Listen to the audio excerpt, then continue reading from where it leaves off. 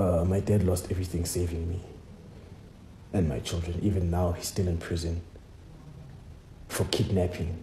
I don't remember opening a kidnapping charge against him. Hello, Mzansi. Pastor Mboro is back in court. And unfortunately, Mzansi, the court denied him bail. Both Mboro and his bodyguard saying that they failed to provide sufficient evidence to justify their release. They are facing charges including kidnapping, possession of unlicensed firearm, and intimidation. However, Mboro's son was released on a warning. So, Mzansi, I saw a clip on social media where Pastor Mboro's congregation are praying for him outside, and also a video of Pastor Mboro's son expressing that he should be the one in prison and not his father, Pastor Mboro, saying that, you know, whatever that is happening in court is unlawful. And I also share the same sentiments with him. But anyway, let me not waste any of your time. Just listen to Pastor Mboro's son. He's still in there for a kidnapping charge. It really makes no sense to me. Why would you release me for kidnapping and send me to the hostages? So you release me to go and take care of the hostages. It does not make sense to me.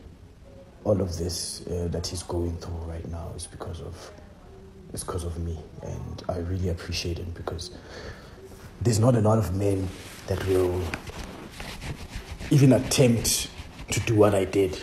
Mina ngenanga lapha yange violence, but I went and took my kids, and then nakumele ngiphume, I was beaten for my kids. Shuthi makangibona the way bengakhona, uze wakhohlwa nokuthi umboro, uze wakhohlwa nokuthi unamabhizinisi athile, uze wakhohlwa ukuthi uyi-public figure, uze wakhohlwa ngayo yonke into. Yena njengomzali wami obeka aware ukuthi uthukiwe ngami, yabona. Labantu laba bazile la the Friday before, mabazomthuka bebangamthukeli yena, bebamthukela mina. Babazomthreatenisha bebangamthreatenisheli yena, bebamthreatenishela mina.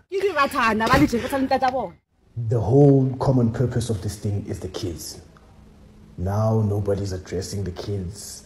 Nobody's doing anything about the kids. They're focusing on him. But he's definitely my hero. He's definitely my hero. Even when I still see him, manje, when I go to visit him in prison, he's still telling me, nah, my boy, don't feel bad for me, don't feel sorry for me, you know.